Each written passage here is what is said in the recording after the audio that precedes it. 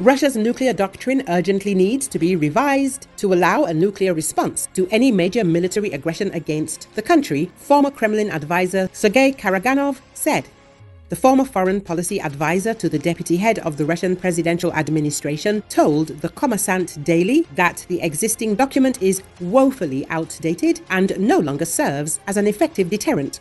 Adopted in 2020, Russia's nuclear doctrine does not provide for pre-emptive nuclear strikes and envisages the use of nuclear weapons only in exceptional cases in the face of a threat to the sovereignty and territorial integrity of the country. According to Karaganov, this approach has rendered it nearly useless and has effectively excluded the nuclear deterrence factor from Russia's military and foreign policy arsenal.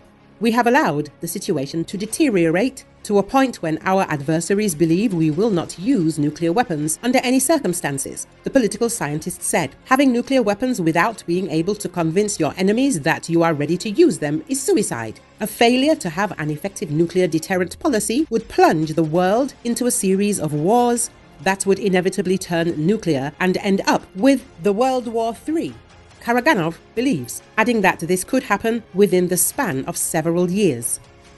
The main goal of a doctrine should be in convincing all current and future enemies that Russia is ready to use nuclear weapons. His words came amid the continued Ukrainian incursion into Russia's Kherson region and Kiev's attempts to receive permission for the use of Western long-range missiles to strike deep inside the country. It is time we stated that any massive strikes against our territory gives us a right to respond with a nuclear strike, Karaganov insists. He also called on Moscow to clearly define the nuclear escalation steps in the next doctrine to leave Russia's adversaries no room for doubt about whether it is ready to use its nuclear arsenal and when. President Vladimir Putin has repeatedly demonstrated a more reserved position on the issue. Talking to Karaganov at the St. Petersburg International Economic Forum in June, the president said that Russia was not brandishing nuclear weapons and expressed hope that it will never come to a nuclear exchange between Moscow and the West. Moscow has no reason to even think about using nuclear weapons, he said at the time, calling on Russian officials to not even touch upon the subject of nuclear weapons unless absolutely necessary. Later in June, Putin also said that Russia did not need a preventive strike yet, because the enemy is guaranteed to be destroyed in a retaliatory strike. He did not rule out changes to the doctrine, though.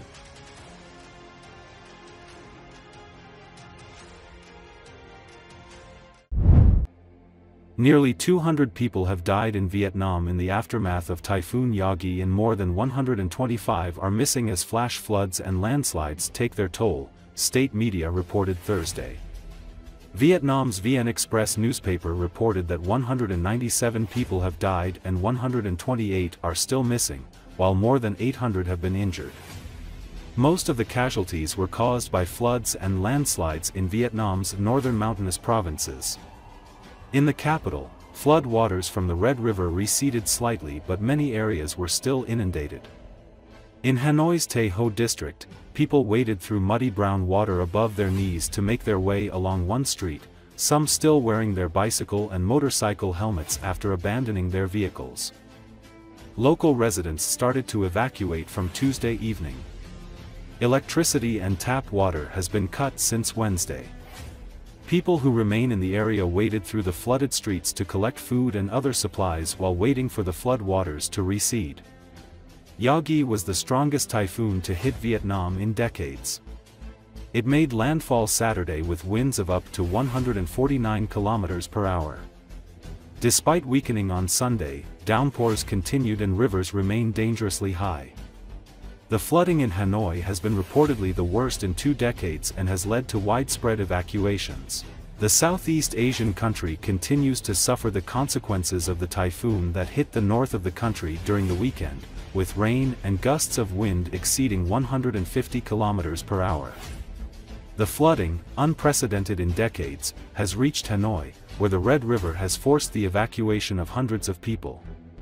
According to Mai Van Kim, director of the National Meteorological Forecasting Center, the river has reached its highest level since 2004. At least 155 people have died in Vietnam after the passage of the Typhoon Yagi. Major flooding has also affected neighboring countries Thailand and Laos.